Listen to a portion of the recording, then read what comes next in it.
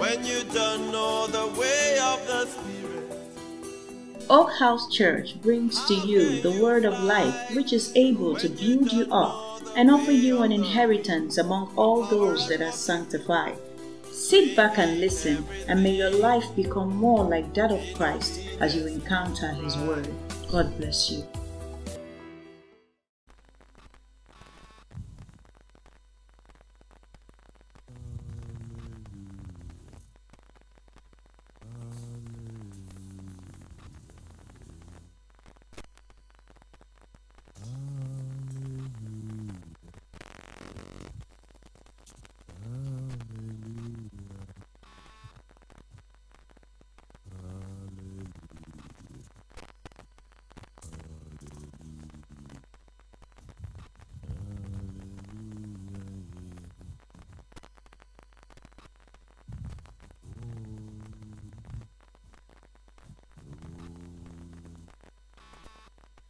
Is the Lord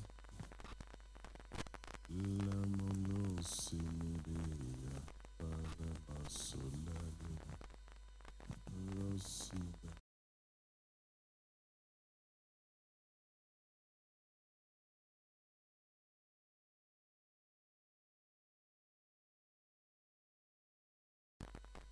We pray in the Spirit and we sang in the Spirit, in the Holy Spirit.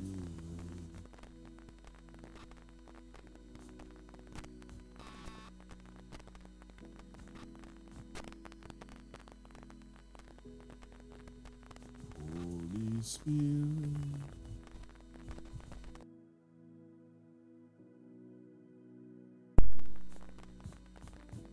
Holy Spirit,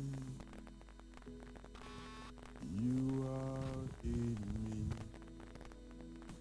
I will look to another.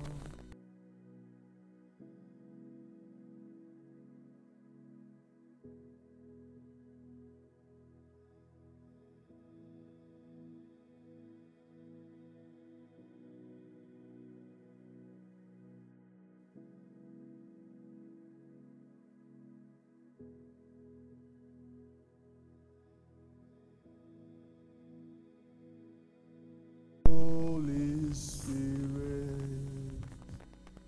you are in me. I won't look to another, nor lean on any man. Holy Spirit, you are in me.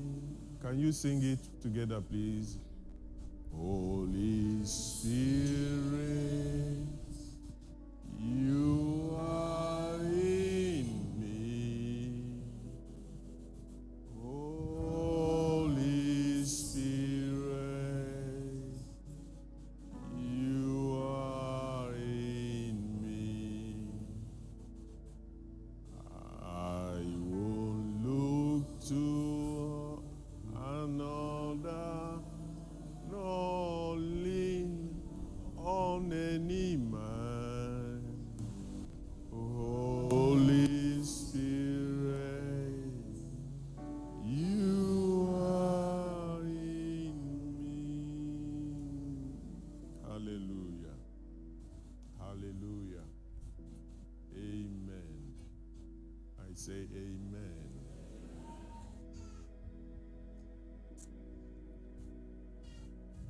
Anyone who is in whom the Spirit of God, the excellent Spirit, is living in, is carrying a blessing, is a carrier of God's blessing.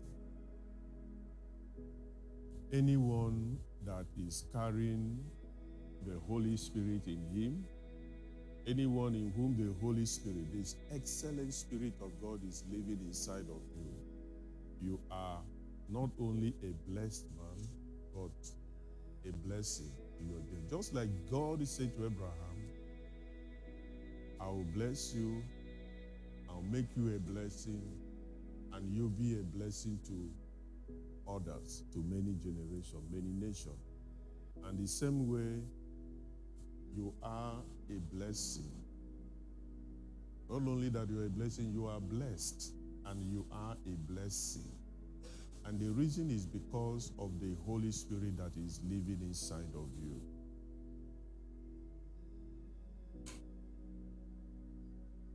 And we keep talking, we keep preaching, we keep teaching, we keep sharing, we keep doing all of that. And trusting God that the light will come one day and it will shine and will illuminate your heart. And then you begin to see. One thing I have found out is about spiritual things. It's not just hearing. You can be hearing it. You can hear it and even repeat it and even recite it. You can hear it, you can recite it, you can quote it, you can say it, you can even preach it. But the reality, the revelation hasn't reached the spirit man. When it reaches the spirit man, there will be a reaction. The kind of reaction that when you put your hand inside a fire, inside a hot water, a boiling hot water, there is going to be a reaction, is it not? You can't put your hand inside a boiling water and remove it and feel, except the water is not hot. But if it is boiling, you put your hand inside, there will be a reaction. That is how anytime revelation enters your heart, there will be a change, there will be a transformation, there will be a reaction.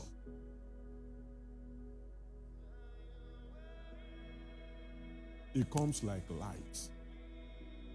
That's what the Bible said, the light shines in darkness. And darkness gave way. That darkness could not comprehend it. What it means is that the light shines in darkness and the darkness disappears. There was a reaction and there was evidence. It's clear. That's what happens whenever revelation shines, whenever revelation comes, whenever the light shines.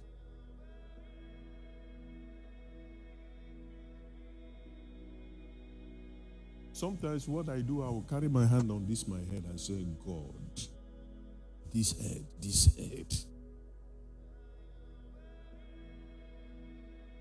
Damage my ignorance, destroy it, remove it. Light. Let the light shine. Let the mind of Christ, the sound mind, let the light shine. This is my heart. Illuminate it. I pray that prayer that God will grant me that wisdom and revelation in the knowledge of Him, that the light, the spirit of understanding, enlighten my heart, enlighten. Give me, anoint my eyes with eye salve so that I can see. Take away this blindness. Give me light. Let the light shine. Reveal yourself. Reveal Christ in me. I want to know Him. Open the scriptures. Open your word.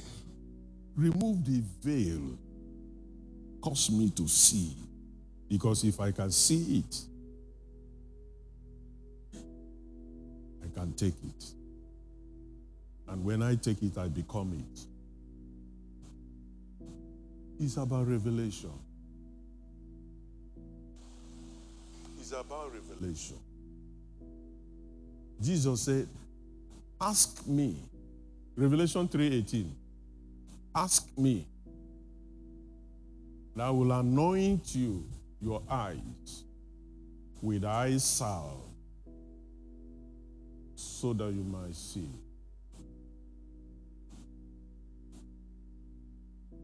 I counsel thee to buy of me gold tried in fire, that thou mayest be rich, and white raiment, that thou mayest be clothed, and that the shame of thy nakedness do not appear. And anoint thy eyes with eye salve, that thou mayest see. I tell him, I say, Lord, I am blind. Heal me of blindness. The miracle of sight. Physical sight and spiritual, physical blindness and spiritual blindness. Which one do you prefer? If you are asked to choose between the two, physical blindness and spiritual blindness, which one do you, assuming you are asked to choose? Hey, to fear, I beg, I choose spiritual blindness. Some people say, I don't want to be blind.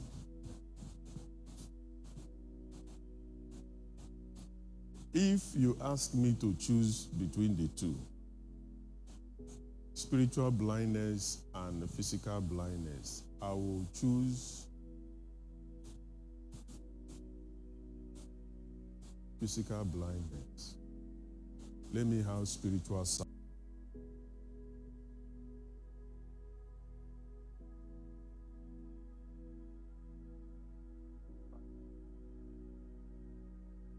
And I can see with my eyes. My blindness it doesn't have part 2.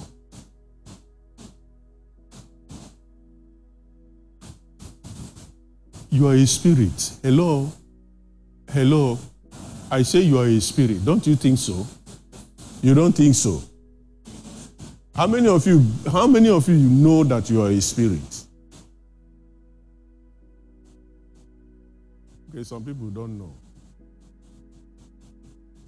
That's why everything is about food. Everything is about food to eat, work, job, house, car, drive. That's what you think. Man is a spirit.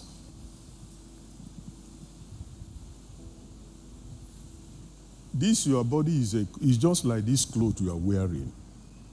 This is cloth upon cloth. The first cloth you are wearing is this your body, this your skin. The real man is inside. He's looking through the windows of your eyes. And he's listening through the windows of your ears. That's why Jesus said, a body hast thou prepared me so that I can live in that body and do what I want to. Because if you are going to stay on this side of life, on earth, if you are going to walk on earth, then you need these clothes, this body. If you are not going to live on this earth, you don't need this body. That's why heavenly beings, they don't have this body.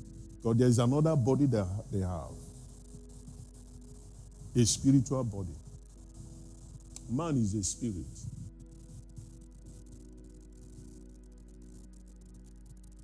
Amen. I promised I was going to tidy up something that I started a few weeks ago, or months, or last month anyway. When I started talking about the 7 times that Jesus Christ shed his blood. And I said one of which is the crown. When they put a ton of crown on his head and then beat him with a reed from his hand, and then blood is all his face. And then his face was marred beyond recognition. I've shown you all the scriptures. And all those blood that was shed, I decided to stay on this particular one because we struggle with it a lot. Because I have always wanted to find out from, I have a very, very, very inquisitive mind. I ask a lot of questions to God. I think a lot on the scriptures. And so, what has bothered me a whole lot of time is that when I read the Bible, the scriptures, this Bible, when I read it, okay, and I see the promises of God, the blessings of God, and what God had done with some men in the past, in the Bible time, and also in lifetime. And then I look at our lives. I reflect on the number of Christians that we have in the body of Christ, and I look at the level of the preachings that we are giving and all the prophecies and the prophesying and all the prayers. And you remember Nigeria is one of the most, not one of the most, Nigeria is the most spiritual nation on earth and all of that. Yet, he ranks amongst the first 5 most impoverished nation on the earth. Hunger, poverty. I don't know whether we have moved beyond or below the $1 level. That an average Nigerian lives below $1.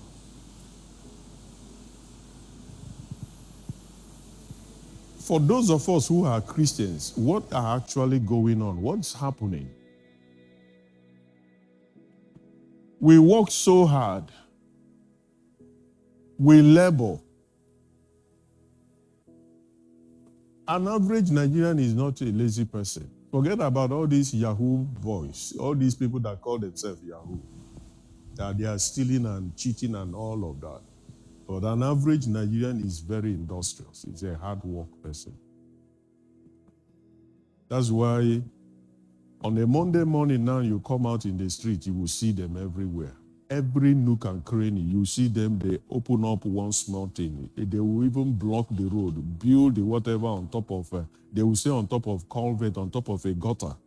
And they are cooking food there, and they are selling it, and they want to make it. And most of them are Christians. What actually is a problem? There must be a problem somewhere. You don't think so? There has to be. Because David, a man that God blessed, he said, I was young, now I am old. I have never seen the righteous forsaken, nor his seed beg for bread. But we see the righteous forsaken today. We see the seed of the righteous begging bread. Christians, born again. To me, something is wrong. And so, each time I keep reflecting on it, I keep thinking about it, I keep praying. And then I began to have understanding. And that is what brought me to the fact that Zechariah chapter 4 verse 6, like I said in the past, he said, not by might, the second part of that verse said, not by might, not by power, but by my spirit, said the Lord of hosts. And what he says, what he means is that life is essentially empowered or powered by the Spirit. Because man is a spirit, life is powered by the Spirit. Essentially, life is powered by the Spirit. I also read 1 Samuel chapter 2 and verse 9, 10, 11, and down the line. From verse 6, he said, the Lord is the one that killeth and maketh alive. He bringeth down to the grave and bringeth up. And then verse 7, the Lord maketh poor and maketh rich. He bringeth low and lifted up. And he raiseth up the poor out of the dust and lifted up the beggar from the dunghill, to set them among princes and to make them inherit the throne of glory. For the pillars of the earth are the Lord's, and he setteth the world upon them. And verse 9, he said, he will keep the feet of his saints, and the wicked shall be silent in darkness, for by strength shall no man prevail. Life is empowered by the Spirit. So generally, when you look at the whole life, the whole world, the human beings that are in the world, this life is about blessings and cursings. Is either you are blessed or you are cursed. Some are living under the blessing and some are living under curses.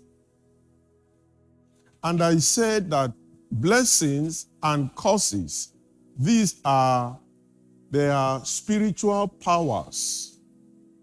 They are spiritual powers by which these blessings and curses are brought upon humanity.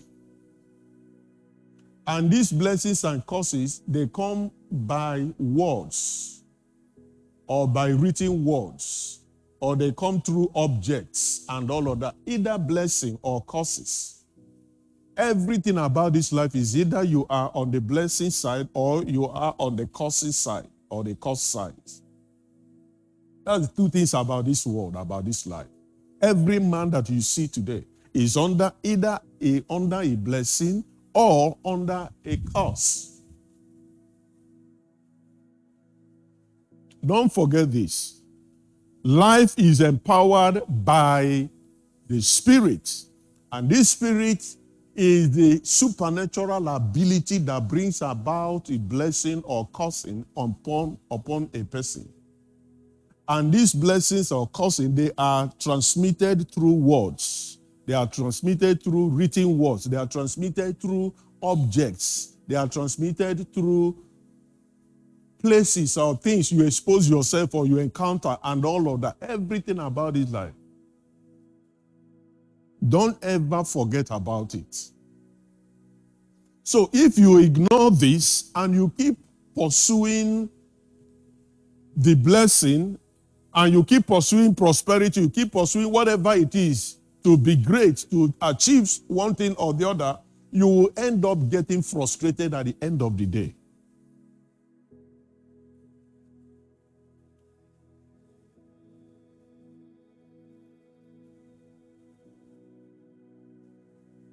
So, I read Galatians chapter 3, verse 13.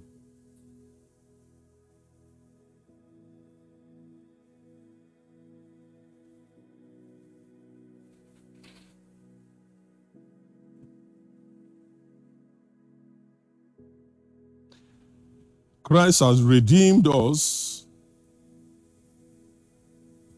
from the curse of the law.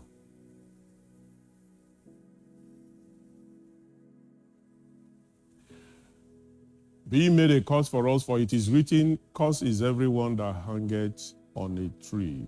So today, I've said before that a curse, another way you explain a curse is actually God has blessed us with all spiritual blessings in the heavenlies. It's just like when you pick up your phone now, you call somebody on the phone, and then there is a network failure, or is a network, I can't hear you, and all of that. Does it mean that the network provider or the service provider are not sending their signal? Is that what it means?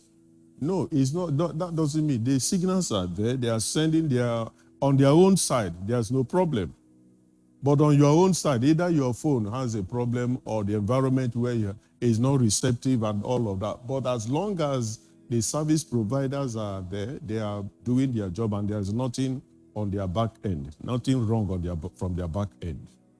So that is how it is. The blessings of God are coming our ways constantly.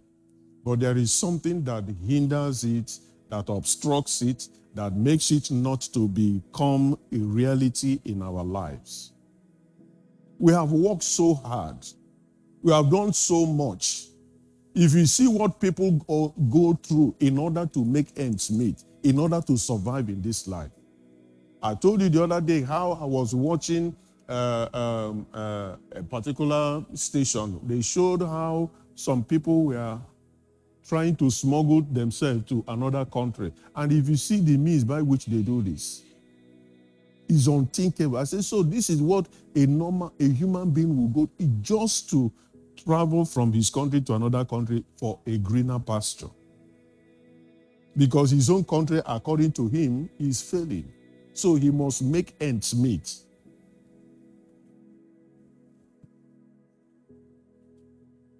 If we will learn to solve the problem of life. There is a problem, and the solution is found in God's word. Solution is here. That's why we call upon Jesus Christ, we worship him, we do all that. He's not fake. Jesus Christ is real. He's a good man. He's a good God. He loves his people. There is no father, no genuine father that does not love his children. There is no genuine father that will not go out of his way to make sure that his children are well taken care of. There is no genuine father that will not pay any price when he sees his children going through some things and all of that. And there is something that he could do. There is no father, no mother, no parent, genuine, that will not do something about it.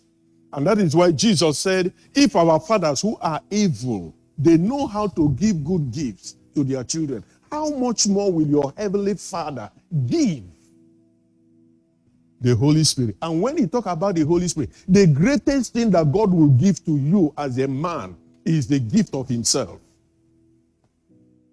He gave you his spirit. There is nothing else he cannot give you. He gave you his spirit. He gave you Jesus Christ. If you could not withhold Jesus Christ but gave him up, is there anything that he will not with him freely give you? The answer is no. He loves you. He loves me. He loves us. But the problem is the environment where we find ourselves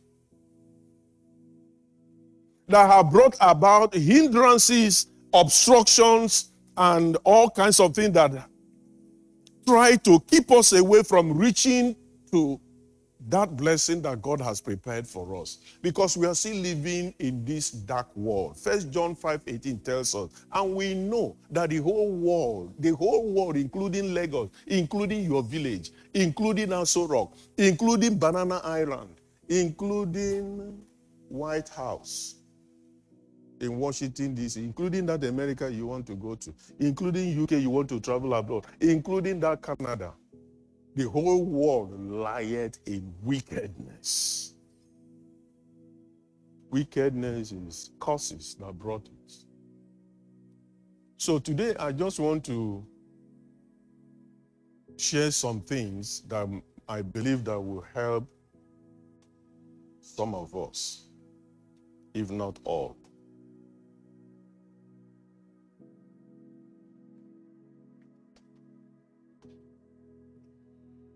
But before I say it, so that your heart won't fail. One thing about God is that no matter how bad, no matter how dirty, no matter how impure, I don't care how bad you have gone. I don't care how complicated and how messy your situation and your life is. When God handles you,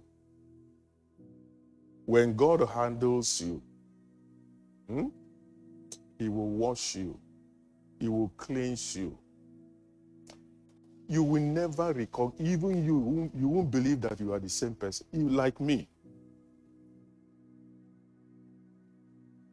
You know, I tell you people,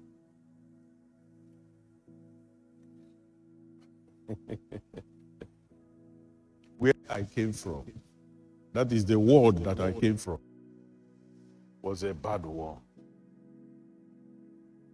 I was an evil man. You know what is evil? You know what is called evil? Do you know what is called evil? You are looking at me, Pastor, how can you be saying this? Do you know what is evil? I was an evil man. So much that the Bible says when you remember those things that you did in the past, you will be ashamed. You won't even want to talk about it. I was that kind of a person.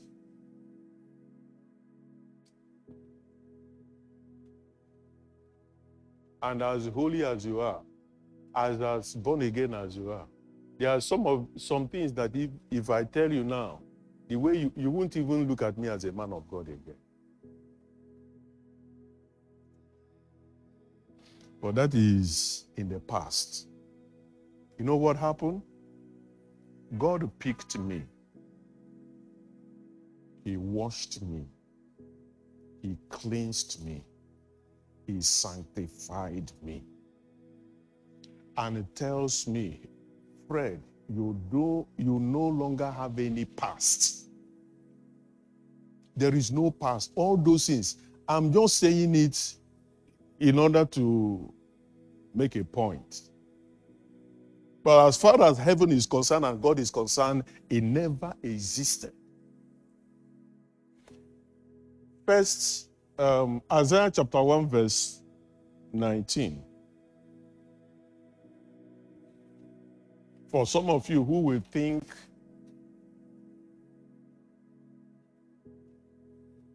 verse 18. Come now and let us reason together, said the Lord. Though your sins be as what? Scarlet. They shall be as white as what? Snow. As white as what? Have you seen the snow before? You know how white snow is. So can you imagine your sin was like the scarlet, but I will wash you and you'll be as white as snow.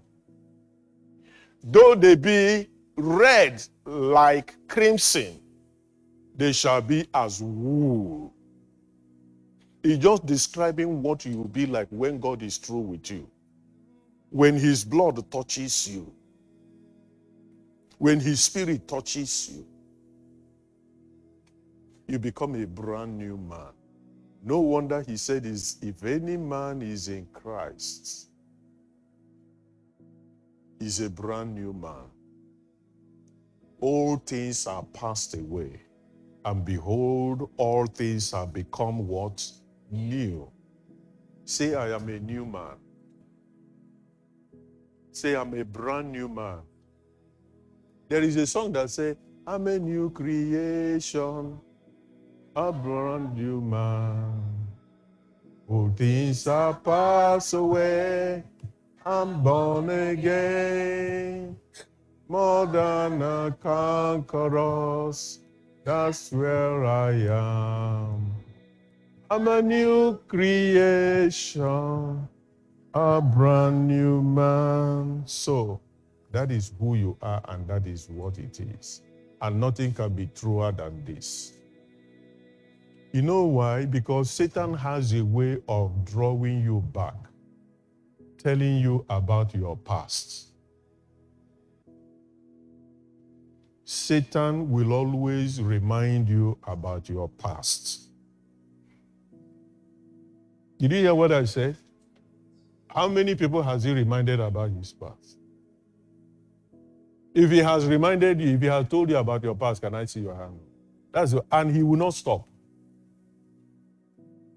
You think he's going to stop? He will do that, and that is his ministry.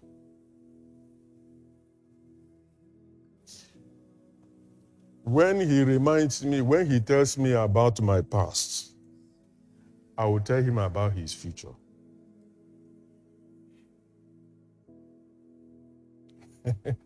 You know his future. I tell him about his future. I say you are going to burn. When you were born in the lake of fire with brimstone, unquenchable fire forever and ever. You that is talking about my past, your future is worse than anything. He will leave me alone. When he does it, he leaves me. He knows. And I tell him, besides, it is written. I told him, I say, remember how you came to Jesus Christ, what he did to you. It is written and you left. And so it is written concerning me. I have been washed in the blood. I have been sanctified. I have been justified. There is no more condemnation to me that are in Christ, because I love God and I walk in the love of God. So the law of the Spirit of life which is in Christ has set me free from your law of sin and death. So get thee behind me. He will say, yes, Pastor. You use the word of God and you deal with it. It's a word that you use.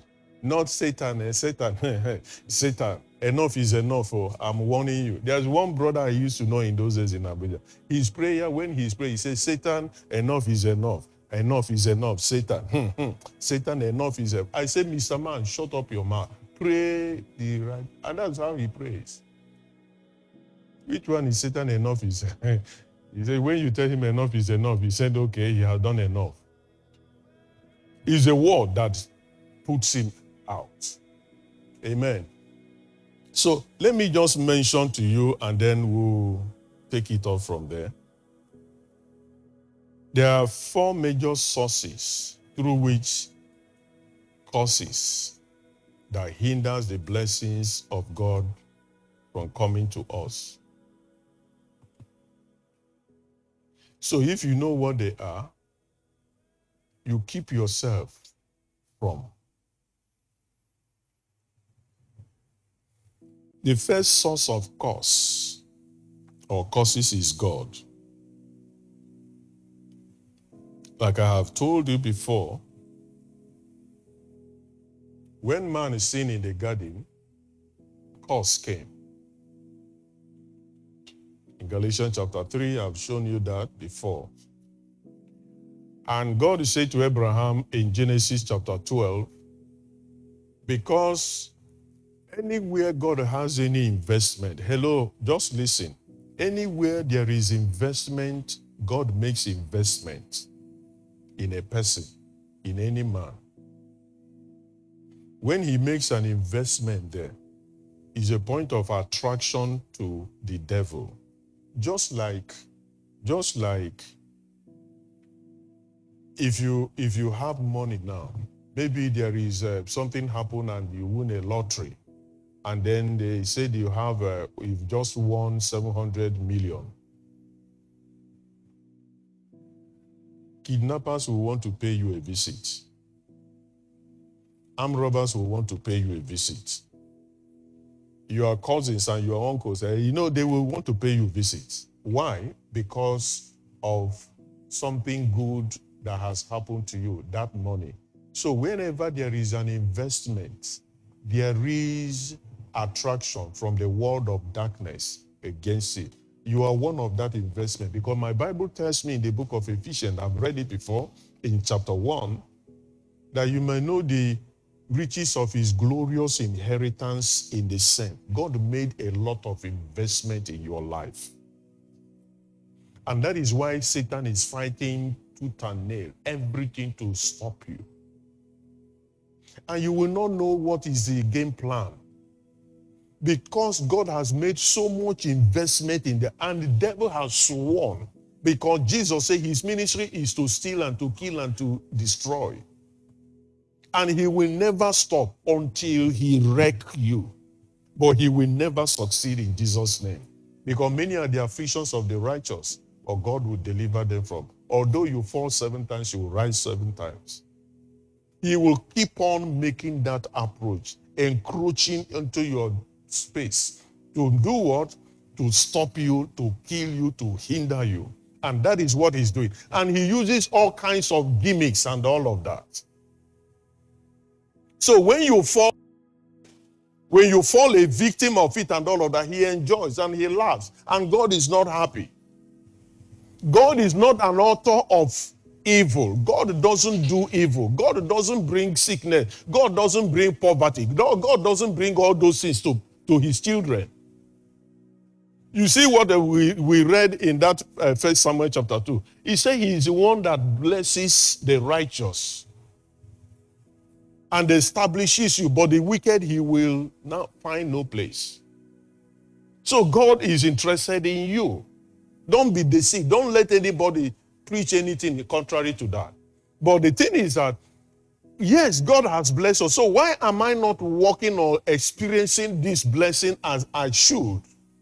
And I begin to say that there are reasons, one of which is there are things that we do that hinder those blessings from coming to us, or things we get ourselves involved in. And I said the causes, the means by which it comes, number 1 is God. And I showed you In that Genesis chapter 12, verse 1, Genesis chapter 12, verse 1 to 3, please. Just have to be very fast. Now the Lord said unto Abraham, get thee out of thy country and from thy kindred and from thy father's house unto a land that I will show thee. And verse 2 said, and I will make thee a great nation, and I will bless thee and make thy name great, and thou shalt be a blessing. Verse 3, and I will bless them that bless you, and I will curse him that curseth you. Anyone that curses you, I will curse. Why will God say this to Abraham? Because Abraham was going to be a father of many nations. Because God has blessed Abraham. He promised him all kinds of things like that. And so Satan is out to destroy him. So the same thing with you.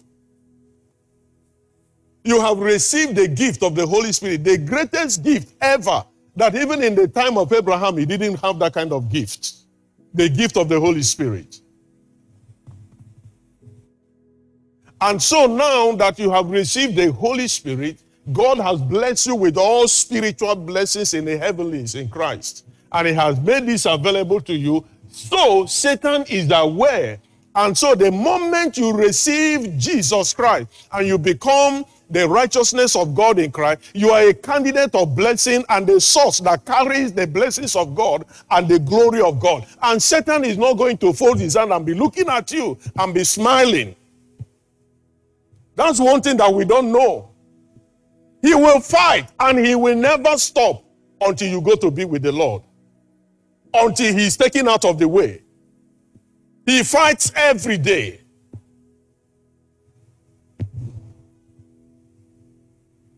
And the way and manner that he comes, most of the time we don't know. We are ignorant. And so we keep on falling victims of his antics. The Bible says we should not be unawares about the devices of the wicked. So I read for you in the book of Deuteronomy chapter 27 verse 15. You see, God is the one also making all those curses. I told you the very first source of curse is from God. And the Bible says, cursed be the man that maketh any graven or molding image, an abomination unto the Lord, the work of his hand, of the hands of the craftsman, and putteth it in a secret place. And all the people shall answer and say, Amen. And verse 16, on and on and on. He said, cursed be he that lighteth by his father or his mother, and all the people shall say, Amen. If you dishonor your father, if you dishonor your mother, your parents, you come under a curse. Anything you are doing in your life, you will not succeed. If you like, be praying 25 hours in a day, you will not. And I told you, these are spiritual forces or powers that bring about either blessings or curses in the life of people.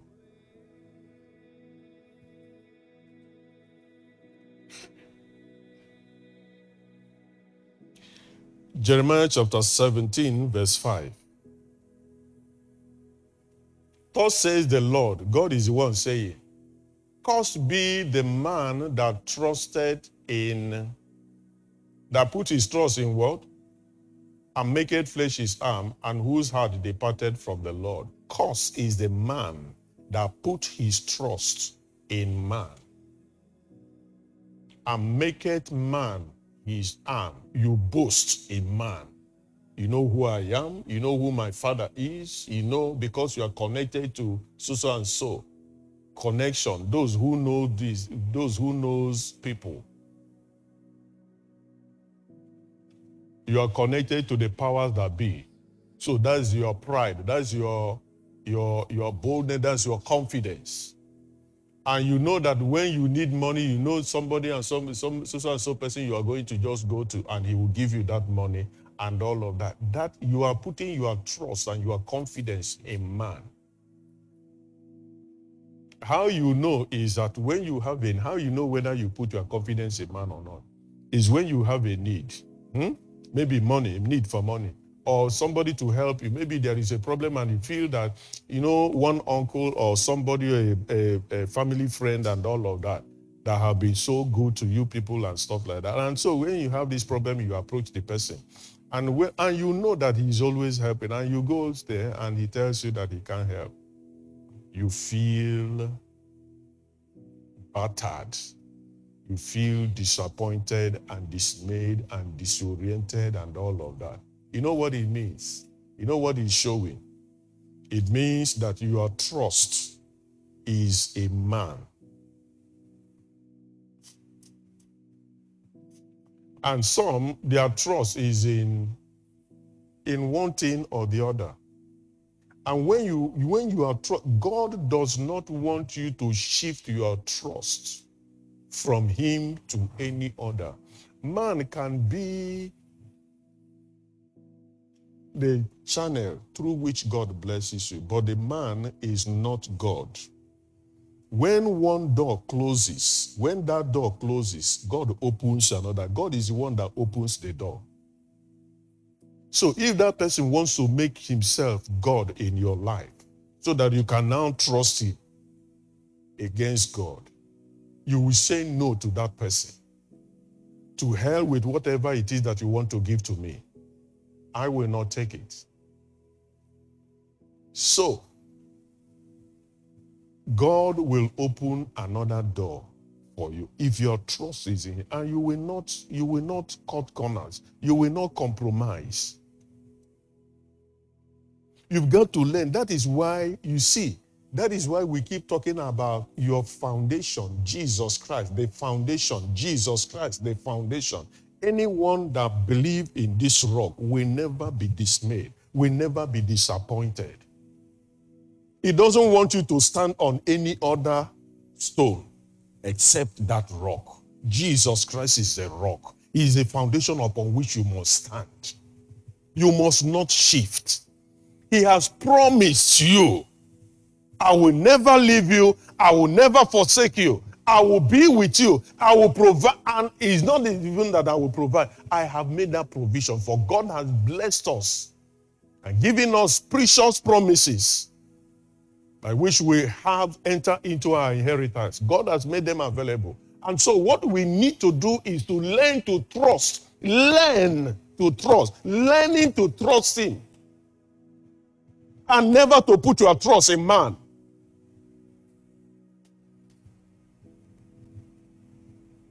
If I put my trust in man, the message that God gave me to preach would have changed. Because I want to say it to please you, because I'm looking at you, because I know you give me. And when the alert comes on my phone will vibrate. You know there is a kind of alert that will come to your phone. It will vibrate. When they send the alert, 10 million naira, 20 million, just to buy pure water. Say, Pastor, this one is for pure water, 20 million to buy pure water. If that alert comes to your phone will, whether you set it on vibrate or not, it will vibrate too. And then, because of that, whatever that person does is good. You will never preach against it. You will never say anything bad about it. It changes. My trust can never be on any man. Pastor, does it mean that you don't trust us? I trust you. I believe you. I trust you, I believe you, and I love you. But that does not mean that if I see something that is wrong in your life, I'm not going to point it out. We might quarrel. And when we quarrel, we get well, we get fine again, and I don't keep malice, I will quarrel with you, whether in the open or, and when I finish, I will mend fences. There's the one man that lives at the back here, One day, if you see me that day, I was shouting at him and telling him what you are doing is wrong. The man was furious. He said every single thing and all of that. Walked away, was so sad. So the following day he saw me, he was driving. He kept it. He drove his car. I kept quiet. The next day, another day I saw him again. He kept his face like this. So the third time I saw him passing, I went and stood in there. I said, oh God, stop. Hey, stop. Which one be your own? Is it because of that? Yeah, we are fine. You are a man, I am a man. We settled our whatever. What I said. And all of that. So we became friends again. And we kept on going. So afterwards he kept coming. And so we have sorted it out. Why will I carry face for you? Say what you have. If you do it, I will tell you. And when I finish, I see you tomorrow, I will still go after you and make you my friend. It is then that when you now said, no, I will never talk to you again, I will never do this. I said, okay, no problem, but I will keep talking to you. If I see you, I will greet you. If you greet me, fine. If you don't greet me. As far as it is within me, my power, I must be at peace with everybody around me. That's why,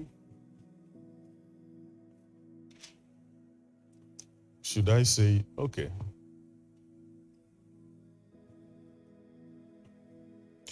Zechariah chapter 5, verse 1.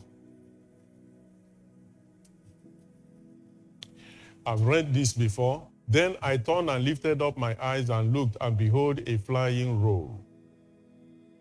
And he said unto me, Who said? The Lord God said unto me, What seest thou? And I answered, I see a flying roll. The length thereof is 20 feet, and the breadth thereof is 10 feet.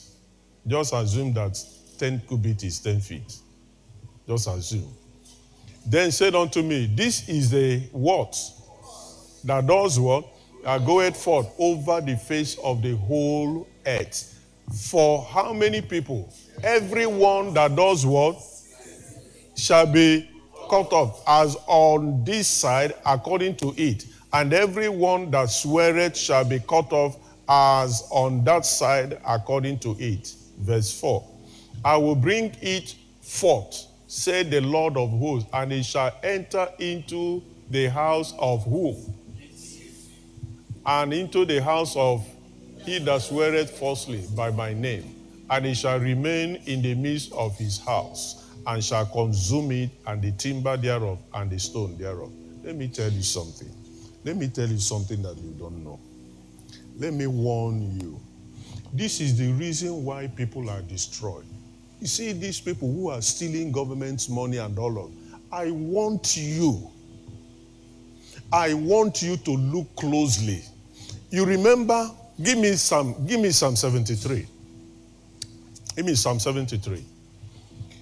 Truly God is good to Israel, even to such as of a clean heart. Have you seen it? Those of them that are of clean heart, God is true and good to them. Now, but as for me, my feet were almost gone. My steps had well nigh slipped, almost fall. For I was envious at the foolish when I saw the prosperity of who? You know them, you know all of them.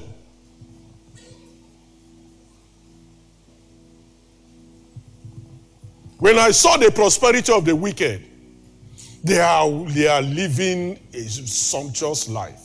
Verse 4. For there are no bands in their debt, but their strength is what? They are power brokers. They will hold a nation. And no one can. They are the cabals. We have them in Nigeria today. They are not in trouble as other men. Neither are they plagued like other men. COVID-19 came. They are spared. Because they built wall around them and all of that. Some of them were caught anyway. Therefore, pride compassed them about as a chain. Violence covered them as a garment. If you see what they do in the secret, they shed blood.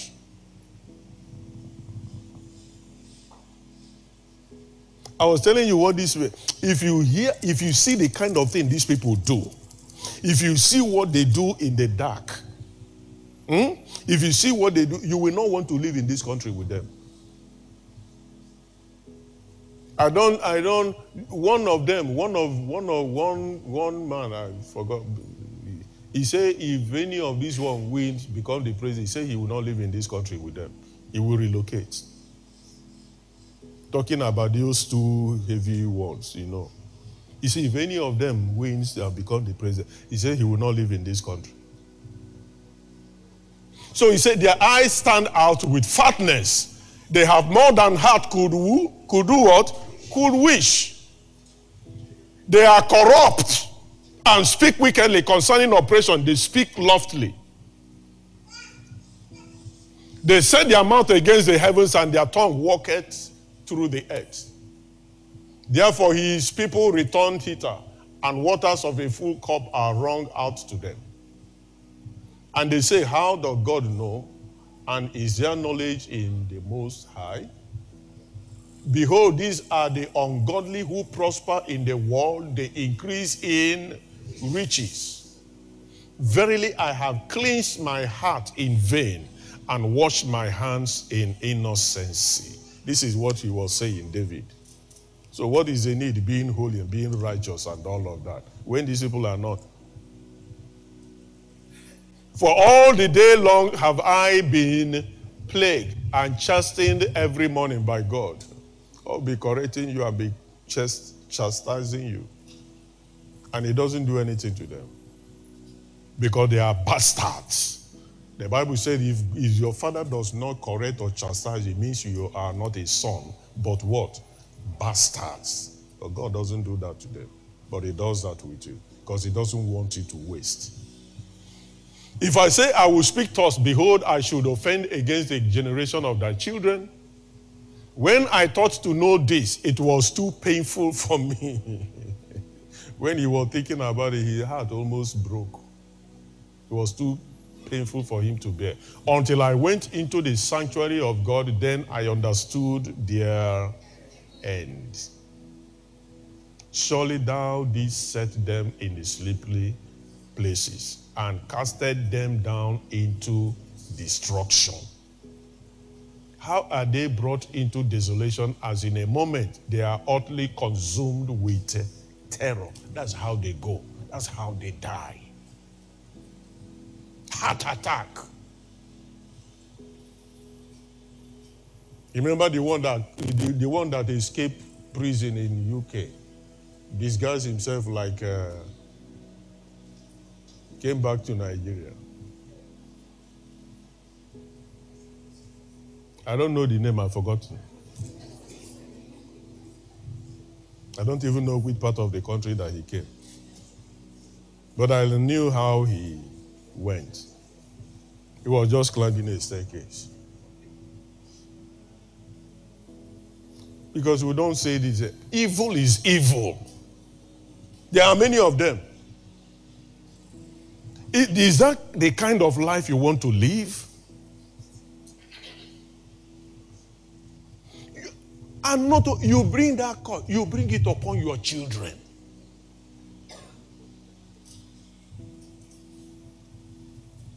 Look at them, look at them, look at them.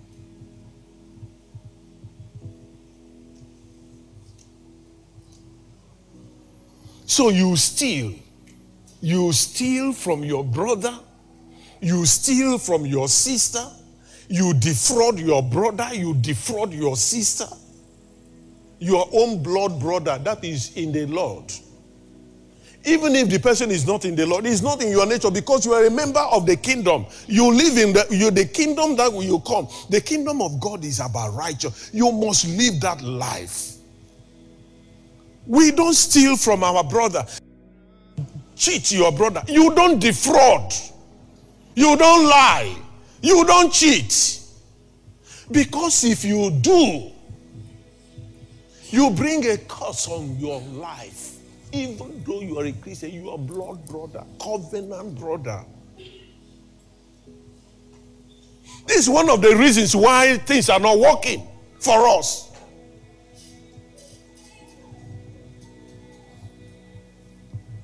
And I've said it a number of times, a couple of times.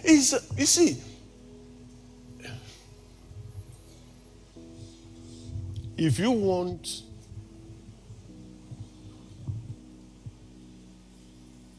your business, somebody told me, one of our parties, he said, which one do I have for the Northerner? Because I'm always firing, especially Igbo people. It's not only Igbo people, it's everywhere. But the thing is that because I have had the dealings with my people over time, and an average, okay,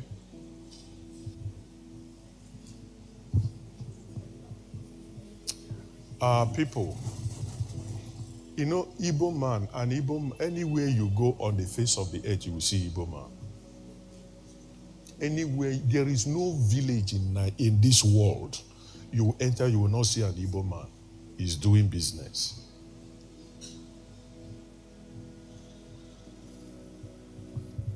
Go to the east and see devastations. You go to buy some, you can't prosper. You cannot succeed. You make 100 million from that 419 that your manipulation. You make that 100 million naira. The next day, the next whatever you go, you see that whole 100 million naira is consumed in something else. If you look, you will see that money. It's like somebody who he created a bag of money and all of that. There is a hole under. As you are putting the thing, is falling, is escaping. And they never knew why it is like that. Buy something now from them. Buy some, maybe now you bought shoe now. And then you go out and then you put your leg inside and you find out that the thing is too hard. And just return it, give me back my money. You will never. You are there. I sent somebody to go and buy a couple of jeans trousers from. What he bought, he brought it. He did it. That same day, that same moment, is too tight. I said, return it. The guy, he said he can't give back the money again. He said never. I said nothing, never.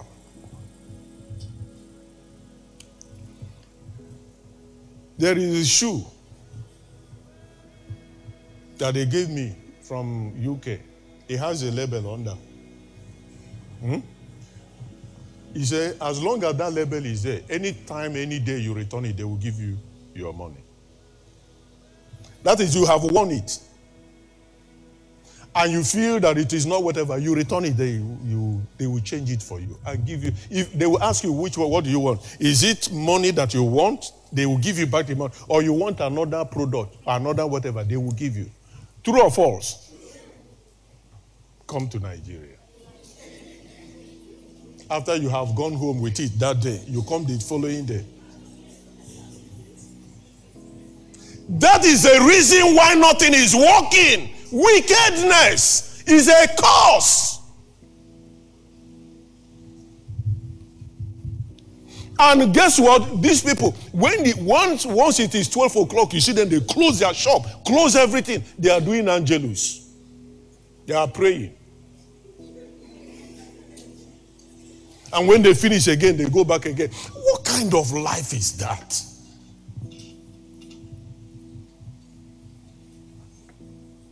Defrauding and cheating and being wicked. It doesn't work. You make 10,000 naira today. Tomorrow you spend 20,000.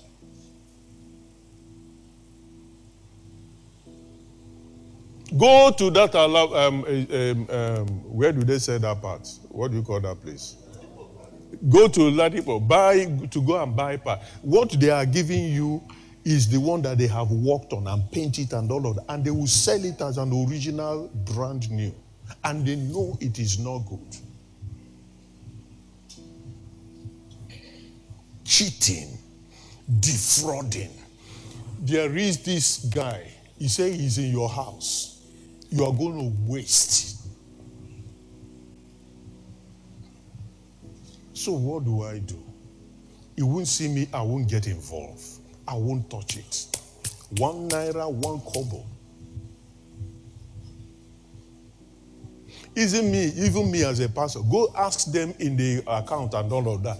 The church doesn't pay me. I don't touch 1 naira, 1 kobo from the church. You won't see not one. Because I don't want trouble at all. I depend on God. If anybody gives me, I take. If I don't give me, I remain that way. I have learned how to abase. I have learned how to abound. If people who are around me, you will tell me, people who are around me will tell you that I always say I don't like food. I eat once in a day. The more you see you bring food and all of that, it is irritating to me. Is it not this stomach, this one? One plate of rice, you put it inside here, is enough for 24 hours. Is enough for 24 hours. I've tried as much as possible to simplify my life. Personally, this is my personal, because I don't want trouble.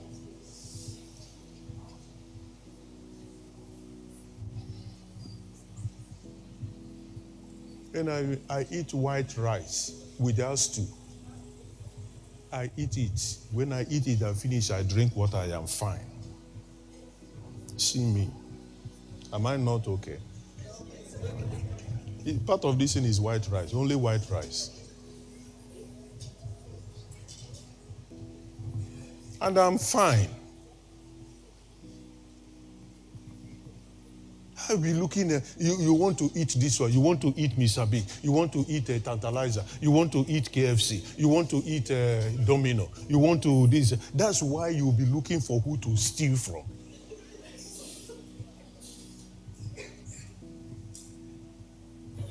Take me out, take me out. And when you go, how much does it?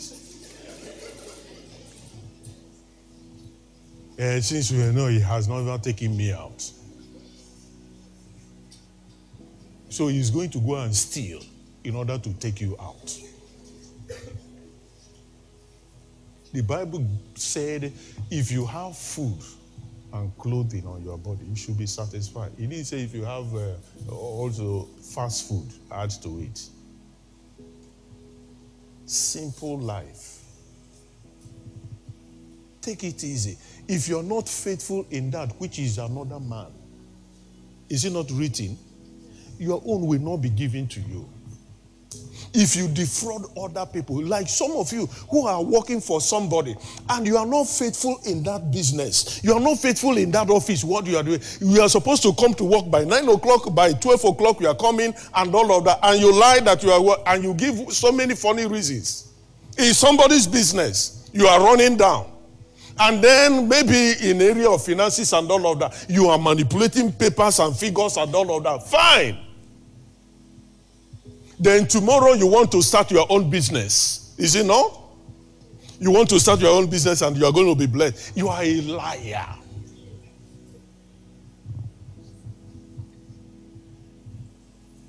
You won't succeed. There is already a cause. And if you have not been faithful in that which is another man's, who shall give you that which is your own? Who? He said, who is he? Keep on Yahooing, doing Yahoo. Not only Yahoo, you do Gmailing. Not only Yahoo. When you finish Yahoo, you go to Gmail. When you finish Gmail, you go to Hotmail. Go to all of them. When you finish, we shall see. This flying roll is in your house. It will bring you down. When you see the end, you will live in regret. And not only that you live in, you look at your children. You look at what you have done, brought upon them.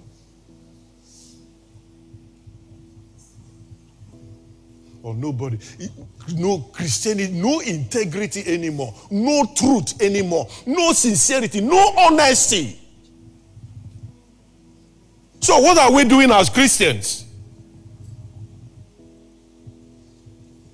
Lying not to one another is not what the Bible says, but we do so. And at the end of the day, you expect your life, your faith life to be sound. It's a lie. You can't.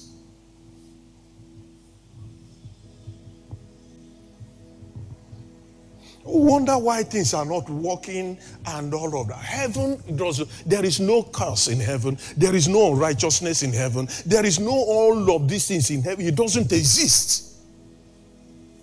And that is where you belong, and that is where you go to collect your prayers and all of that, and make your prayers.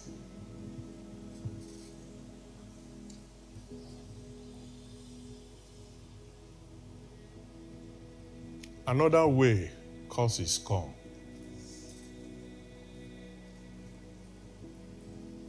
It comes through men on behalf of God. Through men on behalf of God. You can say men of God, but I don't want to say men of God. Because if I say men of God now, you see, you are also a man on behalf of God. You can curse. You can curse a man. You can curse someone. You.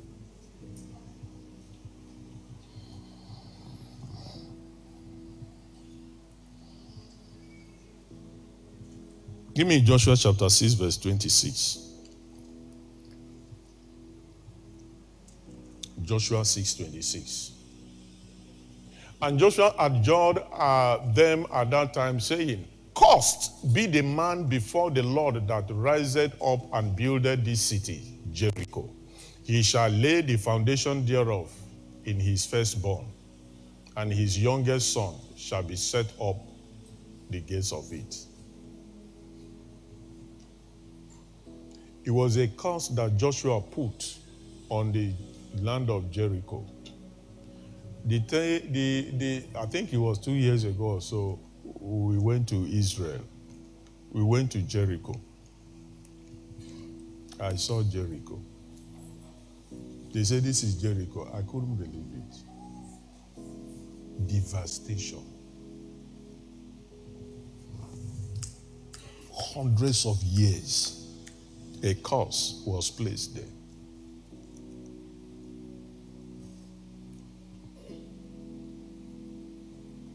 By a man.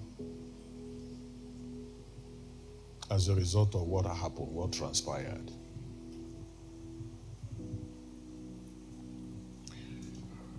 First Kings chapter 16, verse 34. First Kings 16, 34.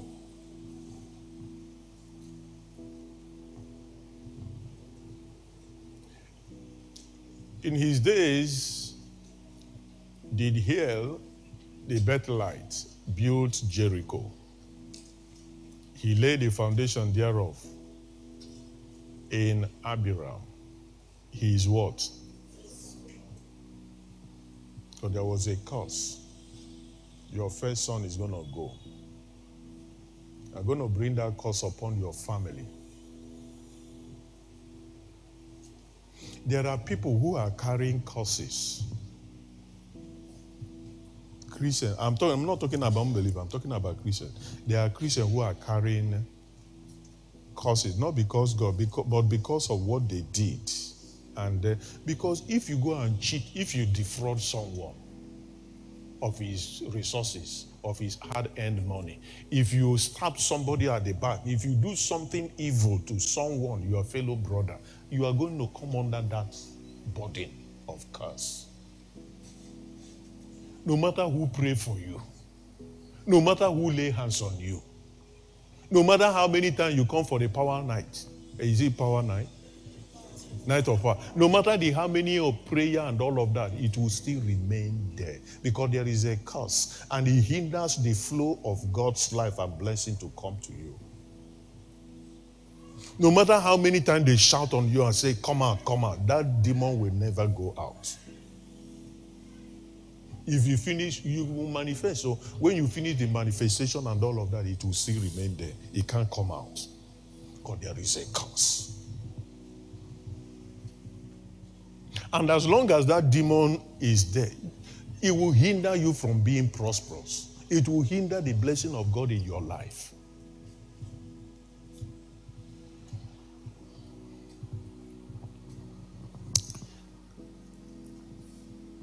Give me 2 Kings chapter 5. 2 Kings chapter 5 verse 26 and 27. 2 Kings 5, 26, 27 is about Gehazi. And he said unto him, went not, that was Elisha, okay, versus his servant Gehazi. And he said unto him, went not my heart with thee when the man turned again from his chariot to meet thee?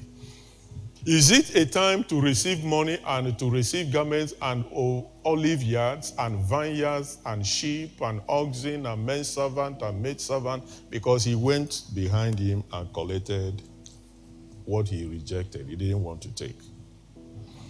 The leprosy therefore of Naaman shall cleave unto thee and unto thy seed. For how long?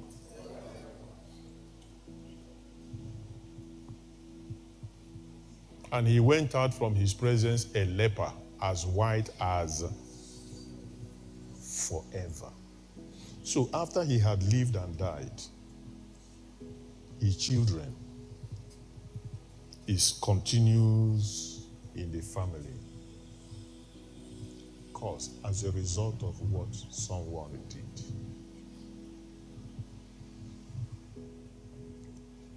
And then apparently the person now finally is a Christian. And you see, he's going from one place to another. He's looking for a job. Nobody answering him. Nothing is working. No marriage, no husband, no wife, no good job. And he comes to church. He sits down and he prays. Curse. He won't move. He won't grow. He will not prosper.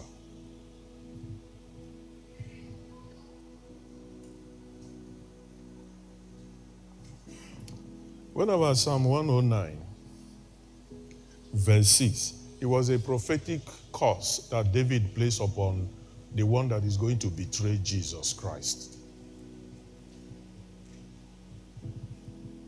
Set thou a wicked man over him, and let Satan stand at his right hand.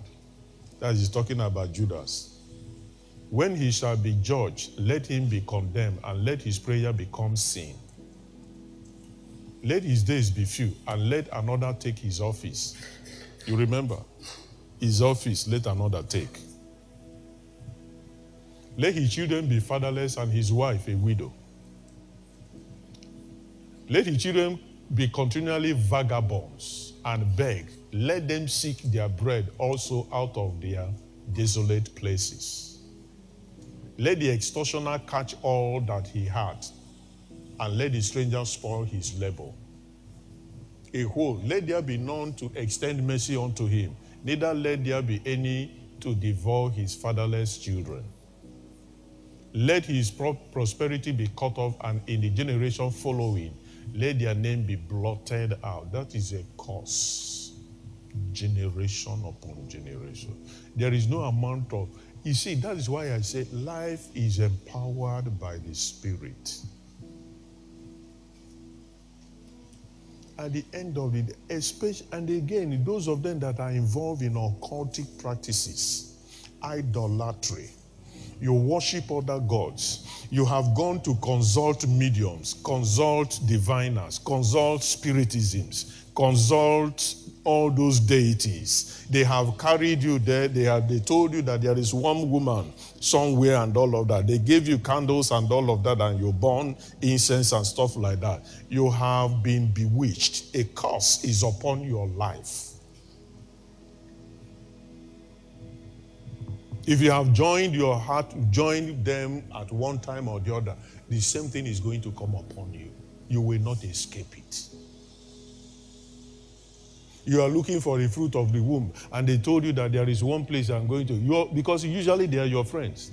There's one woman, and there's one place I'm going to take you and all of. And you go and they give you some things and you wash your body, and they tell you use it and wash your body and then drink this or that one and do all those things. Fetish. You have consulted another medium apart from God. Curse. And then tomorrow you wonder, why is it that my life is not? And they will not tell you what they have done in the past.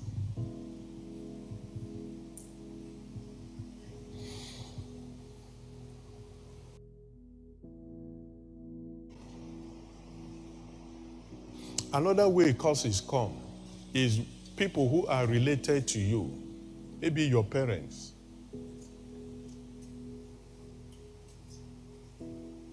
Genesis chapter 31, verse 30.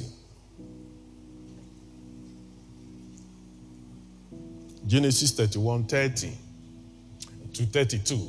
And now, though thou wouldest need be gone, because thou saw longest after thy father's house, yet wherefore thou hast stolen my gods. This one was Laban. You know, Jacob served Laban for that 7 years. And after he left unannounced, he took the wife, Rachel, and Leah, and all of that, and took them. And so when Laban now found out, he pursued them. And so when he caught up with them, he was now asking Jacob, why did you do this? What is your problem? Why did you? So the discussion, dialogue ensued. And now though thou wouldest need be gone, because thou saw longest after thy father's house, yet wherefore hast thou stolen my gods? Why did you steal my gods, Jacob?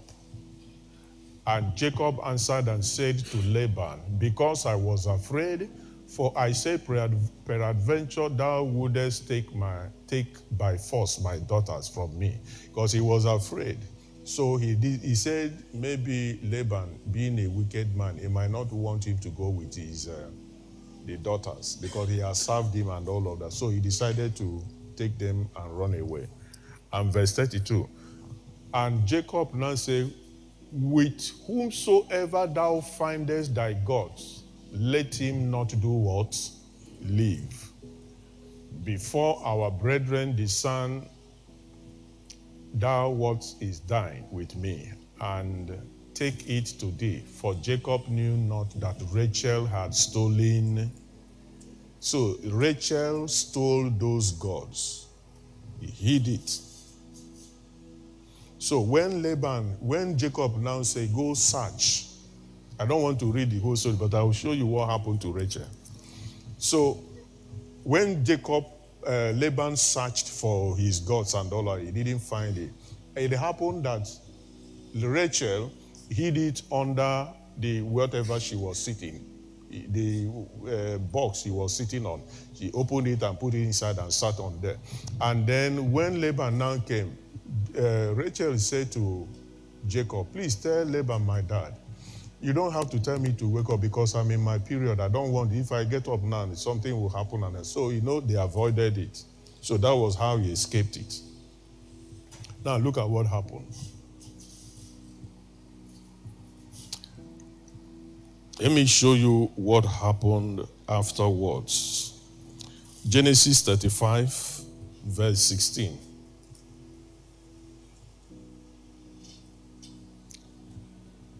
And they journeyed from Bethel, and there was but a little way to come to Ephraim. And Rachel travailed, and she had what? Labor. 17. And it came to pass, when she was in hard labor, that the midwife said unto her, fear not, thou shalt have this son also. Verse 18. And it came to pass, as her soul was in departing, for she died, that she called his name Benoni, but his father called him Benjamin. And Rachel did what? Died. Why did Rachel die? Why did Rachel die? A childbirth, because there was what? A curse on her. Because Jacob said, Jacob being the husband, said, if anyone is found with this, let that person die. So he didn't know that Rachel had it. So finally Rachel died. There is no cause. There's no cause without a cause. These are the things that are going on. Sometimes it's people who are related to you. Sometimes it's your father. Sometimes it's your mother. It's your relation, somebody who is directly related to you, who have the authority over you. Can place a curse on you.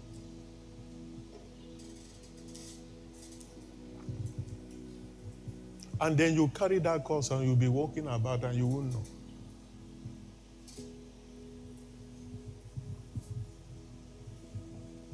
Why?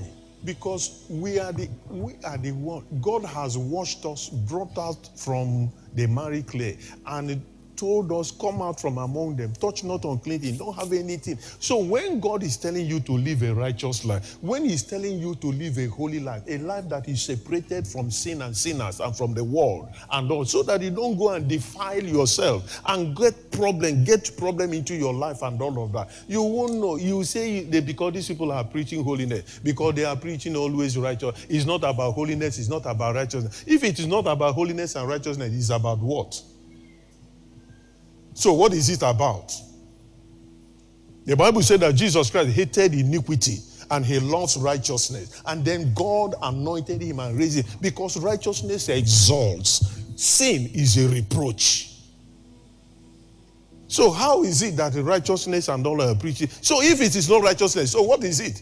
So if I'm not talking about righteousness, it means I cannot do business with you because you will lie and dupe and cheat me. That's what we have in the body of Christ today. Even Pastor one, somebody have been sending me text and send me text. If you see the dosing of the text, to help me do counseling and be counseling and what is a counseling? A pastor, she gave him books to sell in trust. What 1 point something million and all of that up to today. Pastor has refused to pay. Pastor.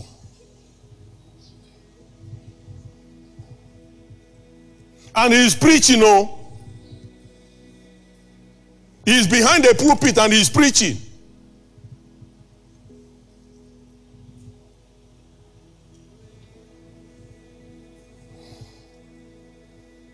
And the woman is suffering.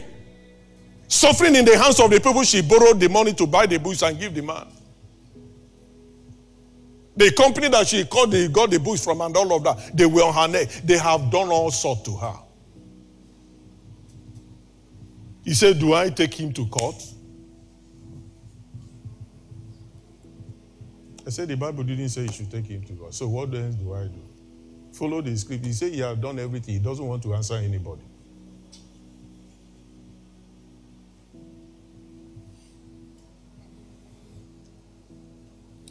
This is our problem. It is not too much prayer. It's not too much fasting.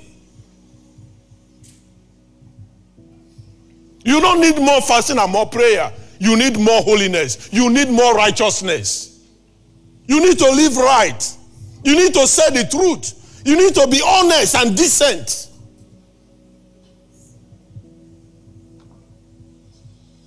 So that your prayer will not be hindered in the first place. You make promises, you don't keep them.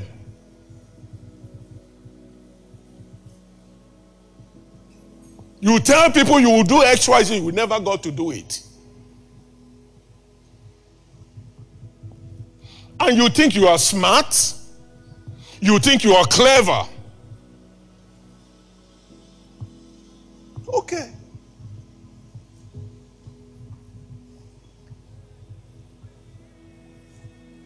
There is a flying robe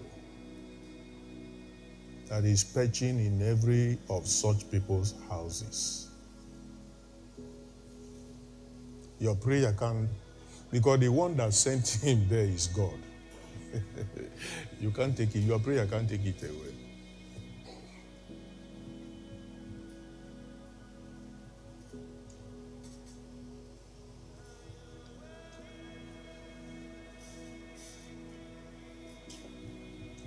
Let me mention some.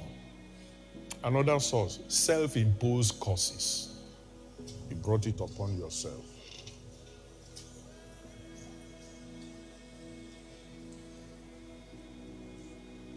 Matthew 27:24. I've read it before. Matthew 27:24.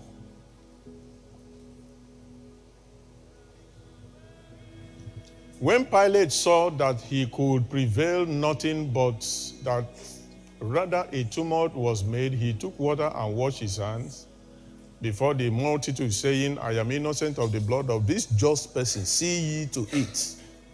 At 25, then answered all the people and said, his blood be on us and on our children. Let his blood be on us. They brought it on them. Let his blood be on me. Let it be on my children. So he came.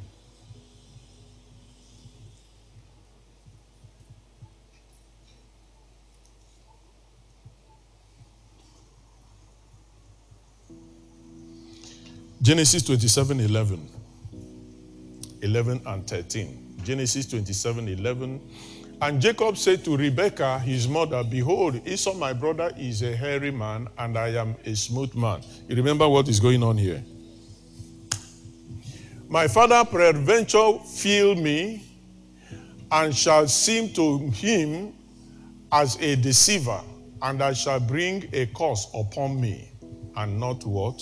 A blessing. Now see, 13.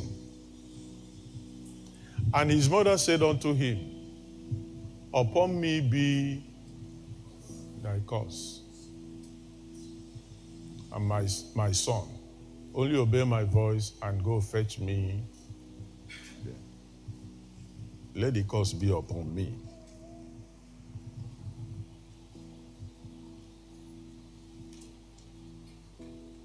And that curse came.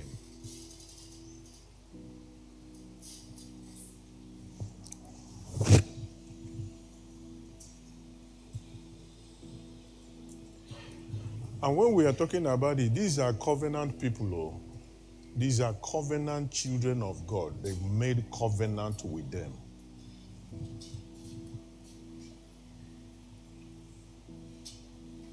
It is even more devastating and more deadly in the New Testament amongst us who are Christians, who are eating and drinking from the same, eating the same body and drinking the same blood, who have answered the call of the new creation, and we are drinking from the same spirit. He said, through one spirit you are baptized into the body. So we are all members of the body of Christ. And God has been telling us in the scripture, he said, do not lie to one another, do not deceive one another. In 1 Corinthians 11, that is why he said, in taking the communion, without discerning the Lord's body, you eat and drink unworthily, without discerning the body of Christ. Check your life with your brothers, what you have done and what you have not done. The ones you have defrauded and lied and cheated and did all that. And you come and be eating from the same. He said you bring damnation upon you. It's written in the New Testament. You bring damnation. You are born again, filled with the Holy Ghost. You are talking in tongues. You bring damnation upon you as a result of your dealings with your brothers and your sisters.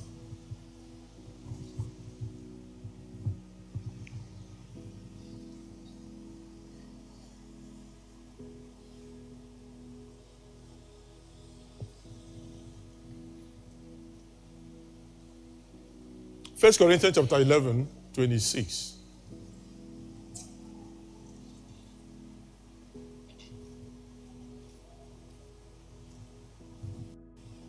For as often as you eat and drink this bread and drink this cup, you show the Lord's death till he comes. Verse 27, wherefore whosoever shall eat this bread and drink this cup of the Lord unworthily shall be what? Guilty of the body and the blood of the Lord. Hey!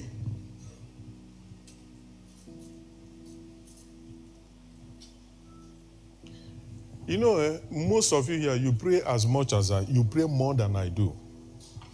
And I'll have to be very honest with you. And I lie not, and I mean what most of you here pray more than me.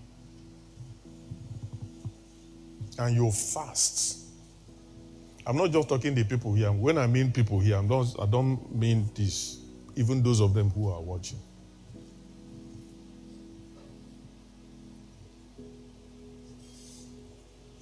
Prayer, you pray. While you are praying, you dishonor and disobey your husband. While you are fasting and you are praying, you see, give me his manipulations and all that. You know how to do it. You can't.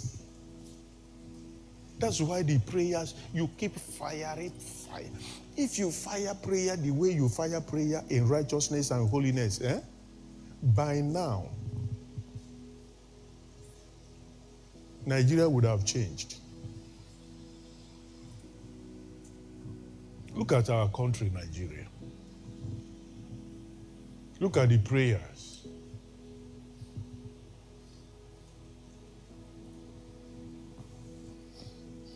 He said, my people who are called by my... And when they quote that scripture, they don't read line after the line. They don't read it line by line. They don't read in between the lines. They just quote it like that. Because that's how we used to do it.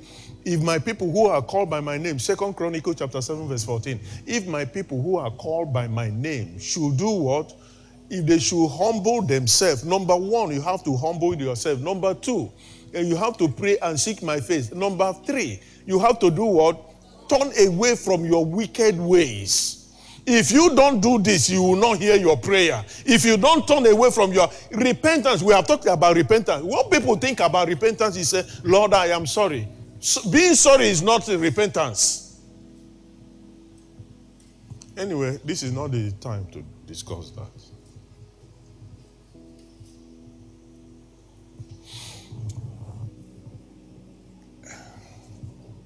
You can enjoy God.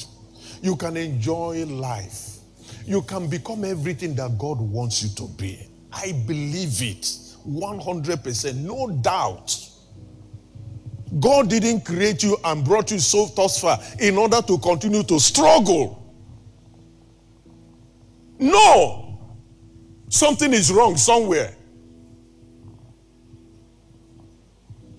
And it's simple. Do you need to go to school in order to live right and live a righteous life and all of that? No. Do you need any special education? No. Do you need to know somebody that knows somebody that knows somebody in the higher places in order to do that? No.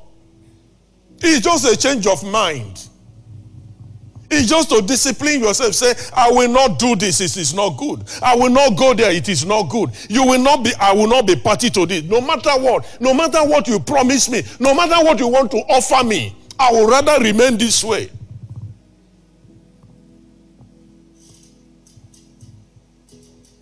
It's just as simple as that. And for you to be able to say that and stand on that means you have to know your rock, the rock upon which you stand. It means you have to know Jesus Christ.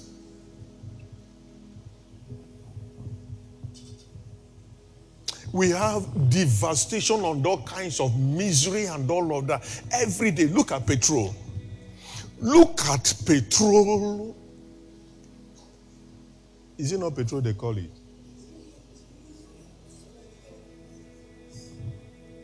You know how much they are selling fuel now? You know how much is it?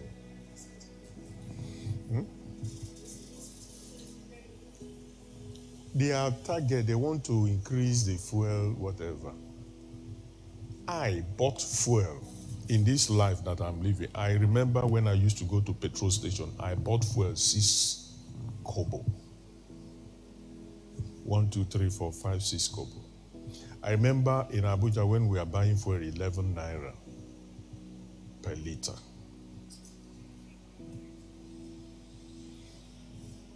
There are nations who don't have crude oil in their country. They don't have crude oil in their country.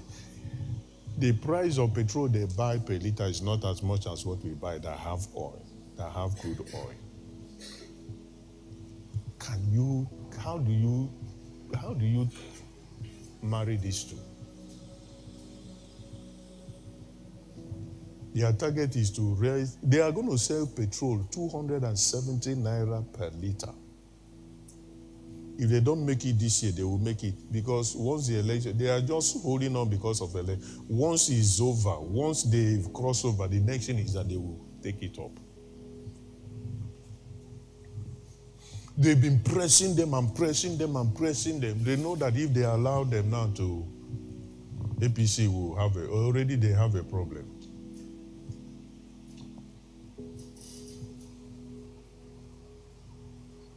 Corruption. Wickedness in the heart of the people. They are insatiable. If they get 100 billion, they want to get 100 trillion. If they get 100 trillion, they want to get 900 trillion. If they get 900 trillion,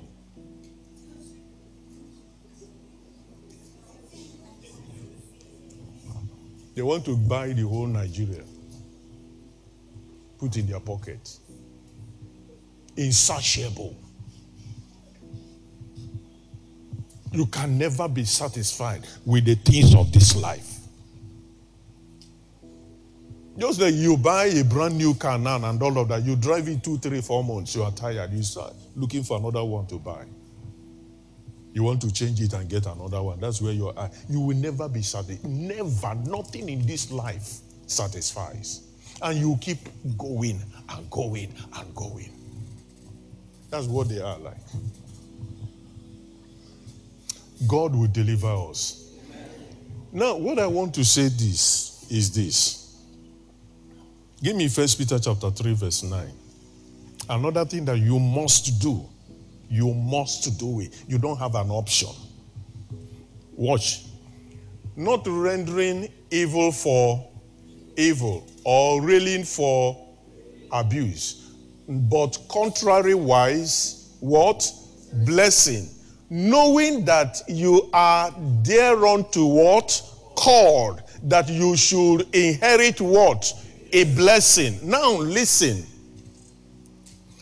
When somebody curses you, when somebody abuses you, when someone persecutes you, when someone takes your rights, do not curse the person back. If you curse the person back, you cut your blessing.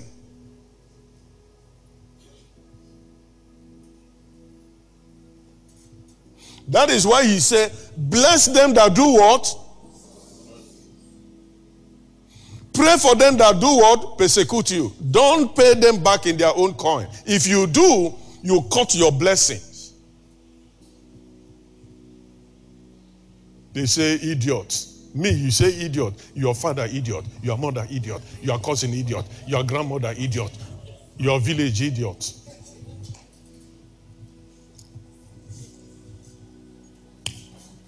When you finish, you come back. Holy, holy, Lord, you are holy. And the Bible says, lift up your holy hand. These hands are not holy, they are dirty. You see what we are doing to ourselves.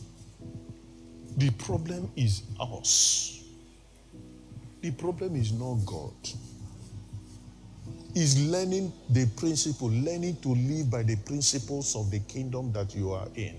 But I say unto you, love your enemies, bless them that curse you, do good to them that hate you, and pray for them which despisefully do what? Use you and persecute you. Give me Romans chapter 12, verse 20.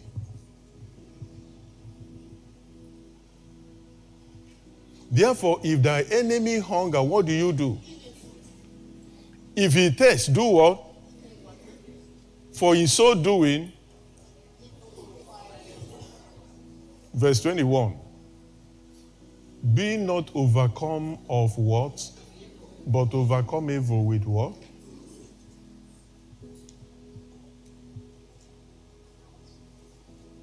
It's as simple. If you are accusing me, the Bible says, clear conscience fears no.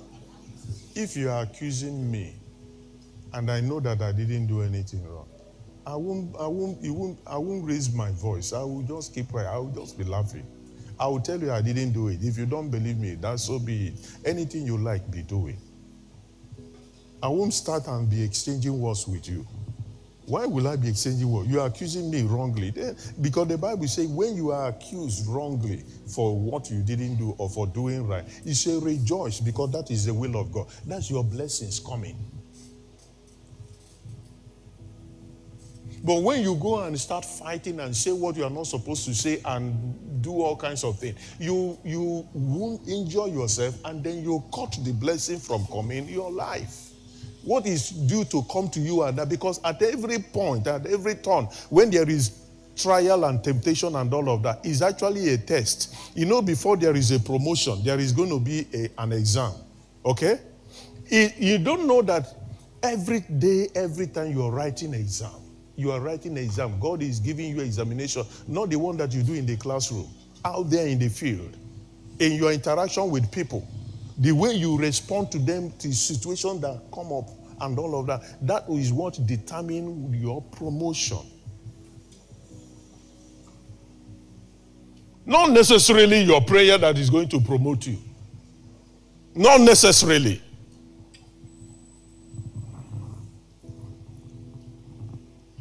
For years now, I have not fasted and prayed for promotion and all of that. It comes naturally. Do the right thing. Remove all these bottlenecks on the way. You see the blessing, you see the light. Have you ever noticed in your tap, one day I had that experience, there was no water in the tap. I opened it, it wasn't. We tried everything, shake the thing and all of that. But there is water in the tap, but it's not coming out. Only to discover that there is a rust inside that blocked the water from coming out. But the water has been coming. We go when the other place we check, the water was rushing. We check the other one, the water, but why is it not coming here? But the water is in that pipe, but it's not coming out. Something is blocking it from coming out. Cause take it out of the way. The water flows on its own. We keep forcing heaven and forcing heaven and forcing heaven. Meanwhile, the blockage is in us. Some of us have accursed things that are accursed. We bring them into our lives, bring them into our houses. Because a lot of us, some people, you say you like, those people who say, I don't have anything wrong with the painting. Yeah? Sometimes they say, I will be looking at this painting. I say, now, wow. You won't know whether, is this one a human being? Is he a stone? Is he a ground? Is he a house? I don't know what it is. There are some that look like demons. But he is painting and all of that. All kinds of funny things that do not glorify God. It must glorify something. And that thing that picture or that sculpture that glorifying is what would attract the presence of that thing inside. Finally, I've read this before. I want to show you what's going on. Give me Joshua chapter 6.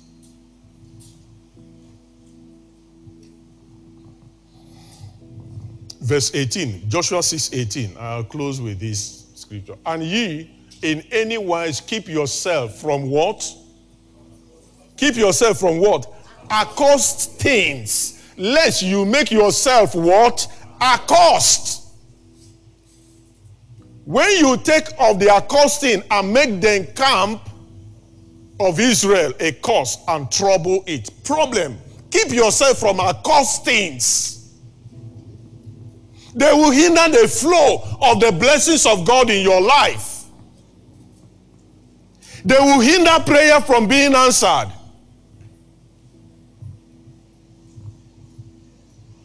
If you have sickness in your body, it will hinder the prayer from coming to pass, the healing. You cannot be healed.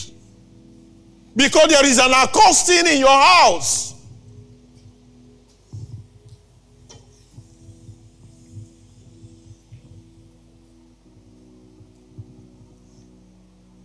Joshua 7:1.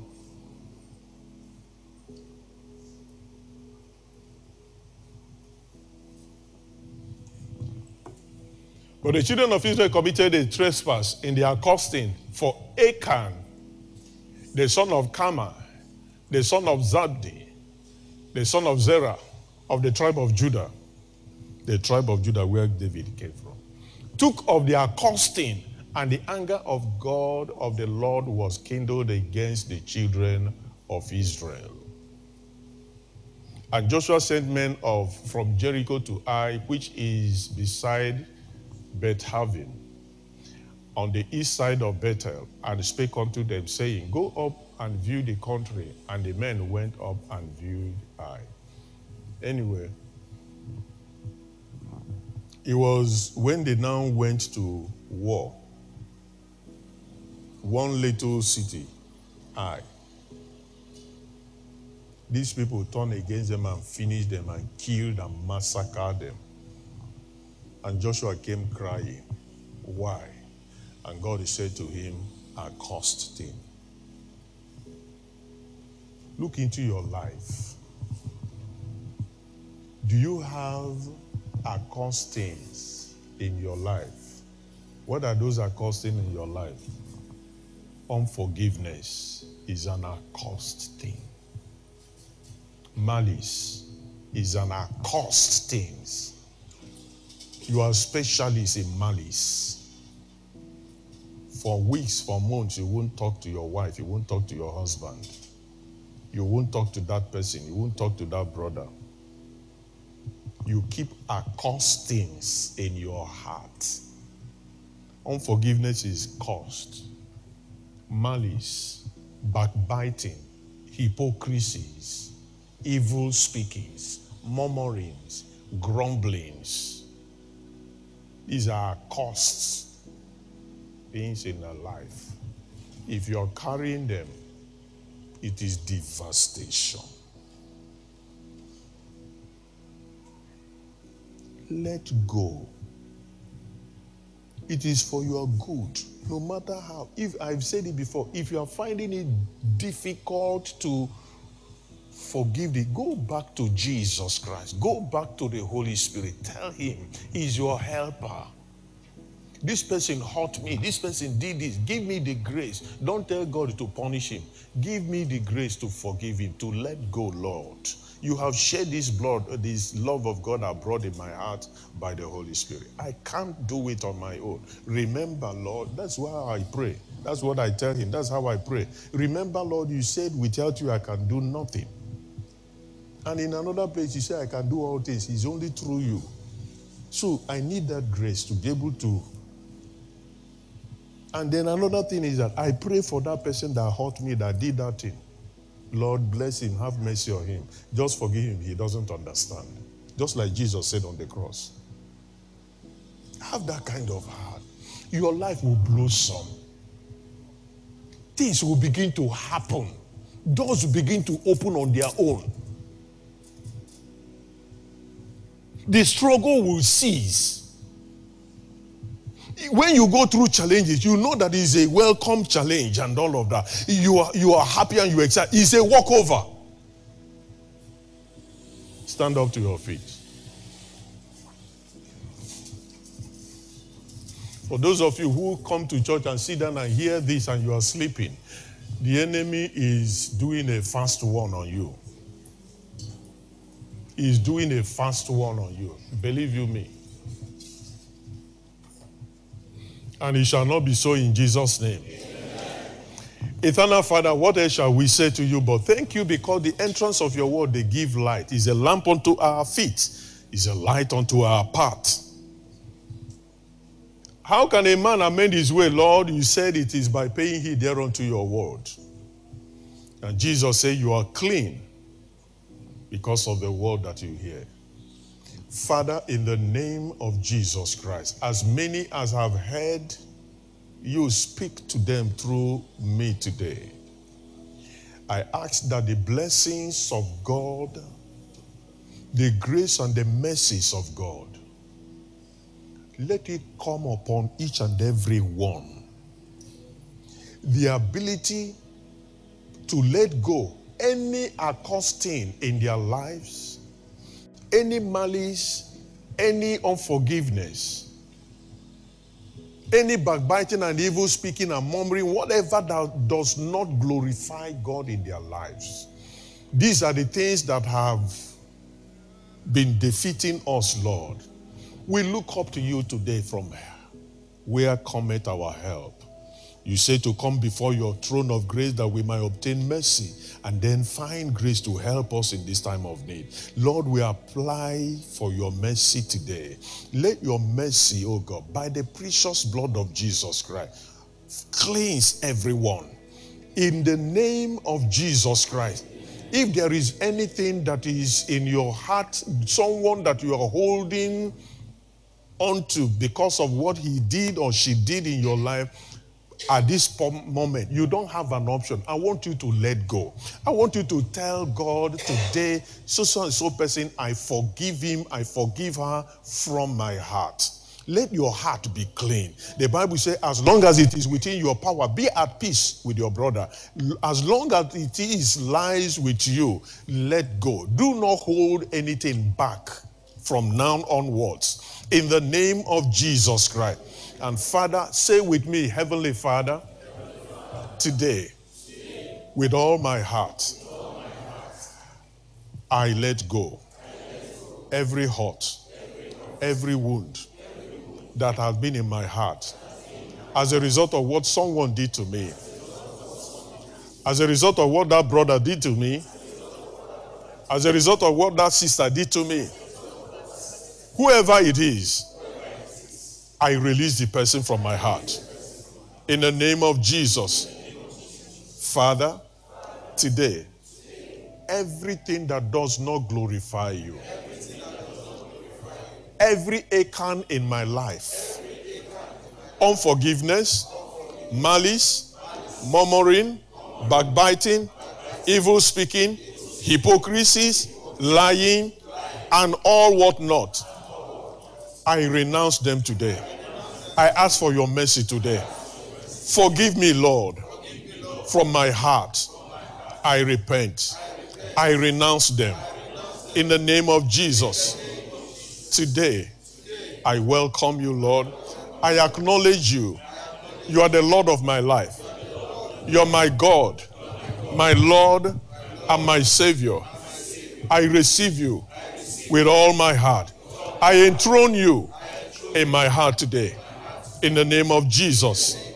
Satan, today, I break every covenant, every relationship, every accosting, whether they are in my house, whether they are in my life, I renounce them, I break them, I reject them. In the name of Jesus. They will never have hold on me. In the name of Jesus. Whatever that was said about me by any person, alive or dead, today, in the presence of God, I renounce them. I reject them today. In the name of Jesus. Instead of curses, I receive blessings. In the name of Jesus. The blessings of God begin to flow in my life, begin to flow in my direction, begin to flow in my marriage, begin to flow in my family, begin to flow in my children, begin to flow in our bodies. In the name of Jesus. In my business, in my career, be blessed. In the name of Jesus. Thank you, Heavenly Father. My hands are blessed. My feet are blessed. My life is blessed. In the name of Jesus. Thank you, Heavenly Father. Glory be to your name. Just go ahead and thank God.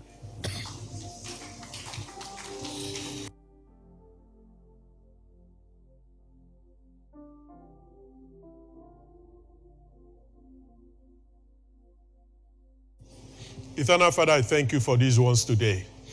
Lord, you're the one that began a good work in them. You are faithful and will perfect everything that concerns them. You set them on the high places. You are the one that lifts the poor and placed him on high to dine and wine with the princes. And so shall these ones be. In the name of Jesus Christ, I bless them with the blessings of God. May the grace of God and the favor of God continue to shine in your life. That everything that you have lost over the years, there shall be a restoration. I declare restoration. I declare restoration in your life. I declare restoration in your body. I declare restoration in your business. I declare restoration in your career. I declare restoration in your marriage. I declare restoration in your family. In the name of Jesus Christ. Thank you, Father. Glory be to your name. In the name of the Father, and of the Son, and of the Holy Spirit. Say, I am blessed. It's not tell somebody it's not a confession. Tell somebody, I am blessed. I am blessed. You are not telling the person. Look at the person. Just meet one person. Tell the person it's not a confession. Tell the person it is the truth. Tell the person this is a reality. There is nothing Satan can do about it. There is nothing anybody can do about it. Because I am a blessed man. And you cannot curse me. Because no curseless will come to me. I am the righteousness of God. In Christ Jesus.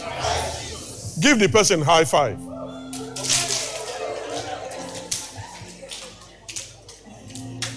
Amen. That's how it should be. And that's how you should live your life. When you meet challenges and whatever, it is a stepping stone to a higher height. You will see the kind of confidence and the boldness that will come in the face of adversity and all of that. You will walk over it. In Jesus' name. Other people will go there, they will be swallowed. But you will go there, you will walk over it. In Jesus' name. Remember, Berea Academy continues tomorrow by 6.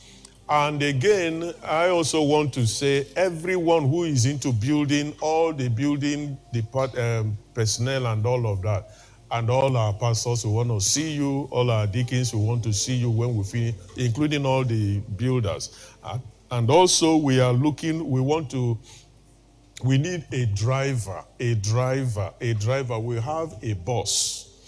We need a church driver who is going to drive that bus. A full-time employment. You're going to be the driver. There are places and all of that. We're going to drive. That bus has been parked there for close to a month or if not more. It shouldn't be that way. We need a driver so that we can use the bus to do the things that we want to do. Amen. God bless you.